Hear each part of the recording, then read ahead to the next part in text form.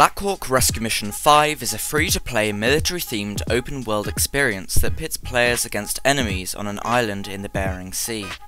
An experience with grand scale and an emphasis on player customization. In this video, I will be focusing on showing you some of the basics of the game. For this video, I will be referring to Blackhawk Rescue Mission 5 simply as BRM. If I miss something out, please feel free to let me know in the comments. Welcome to the lobby screen.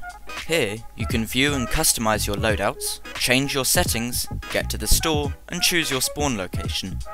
In BRM Open World, there are 3 spawn locations: the FOB, Sokraina City, and the Ronograd City UN checkpoint. Be aware that the UN checkpoint is only available to spawn at if you have 2 or more stars. The FOB is your go-to spawn, hosting 2 runways, 3 helipads and many vehicle spawns, as well as the hostage processing center. This will become more important as we go through the video. Welcome to the FOB. This is the main spawn in the game and has many fun areas for you to explore. But for now, the room I just spawned in is commonly referred to as the spawn room in the command center. Immediately after leaving the spawn room, you can collect ammo and supplies. These include medical supplies, ammo, and ordnance. The ordnance consists of a frag grenade, a smoke grenade, a flare, and a torch. Your character already spawns loaded with full medical supplies and max ammo. However, as you play, you may need to resupply occasionally.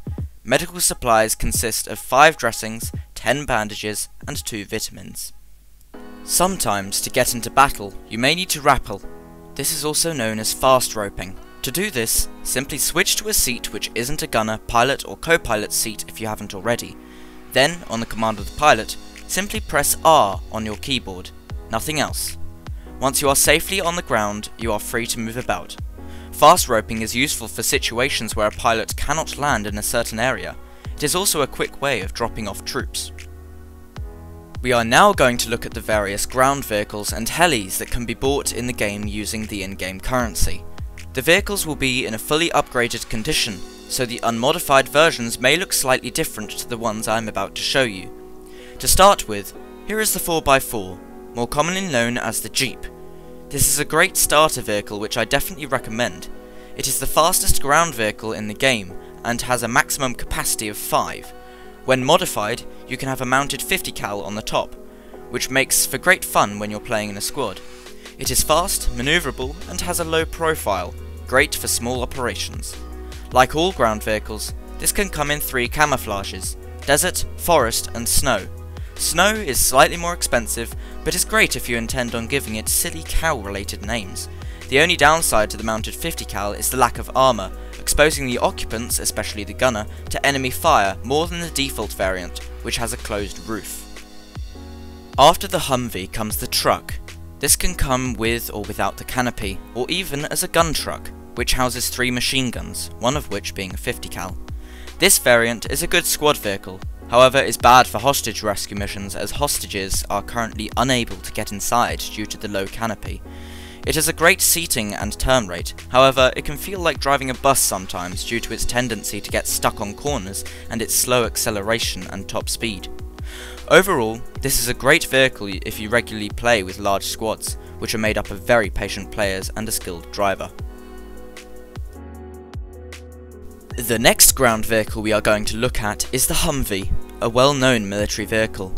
This vehicle has a maximum seating of 6, but the variant I'm showing you has 5. It is great for heavier battles rather than light skirmishes, and the armoured 50 cal on top is much safer for the gunner.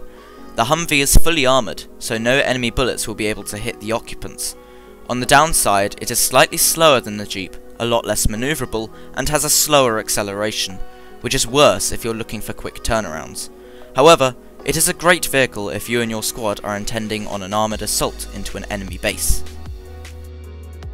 This next vehicle is a new addition to the game. It is called the Cougar, and it is a great squad assault and transport vehicle. It has a capacity of up to 9 personnel and is a fairly fast vehicle. It is fully armoured and has a manually operated door at the back. The only downside to this door is that sometimes you may have to tell someone else to close it for you if you've already got hostages seated inside. The armoured 50 cal on top adds a sense of security to the vehicle. It has a decent manoeuvrability and is good for slow, large-scale assaults where cover may be needed. The last ground vehicle in the game is the Stryker, which is the second most expensive ground vehicle in the game behind the gun truck. It is only accessible by players which have 3 or more stars. Being an armoured personnel carrier, it is the heaviest and best vehicle in terms of armour, and therefore it's great for heavy assaults with squads of up to 11 players. It has a large manually operated rear door, which is the only entrance and exit to the vehicle. It is best driven in third person as the visibility of the driver is extremely limited. The Stryker is a fairly slow vehicle, however it is great if you have a squad of patient players. One thing to note is the fact that the gunner can only enter the gunner seat via standing on top of the vehicle, as although it may seem like it, one cannot enter the gunner position from the inside of the vehicle.